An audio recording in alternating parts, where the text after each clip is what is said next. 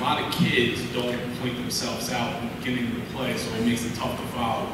Always circle yourself, always point yourself out. Like he said, put your best plays first, and that's going to keep every coach watching. Like first and foremost with the highlight films, I know one of the other coaches touched on it. You know, your first 5 plays better be the best 5 plays you have over your career, because you're trying to hold our attention. You guys are in sales, you're trying to sell us on yourself, on your ability. So if your first, I watched a film the other day, it was a goal line stand of some linebacker making 4 plays.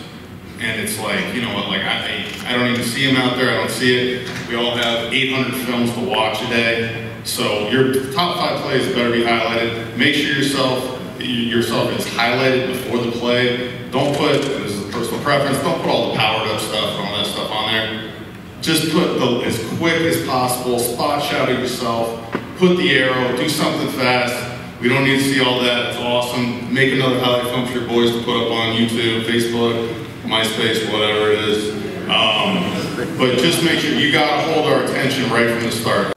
If you really want a football scholarship, you need to avoid some of the critical mistakes during your recruiting process. You may be wondering, why am I not getting recruited? There are certain tools that you need to improve your chances of earning an athletic scholarship.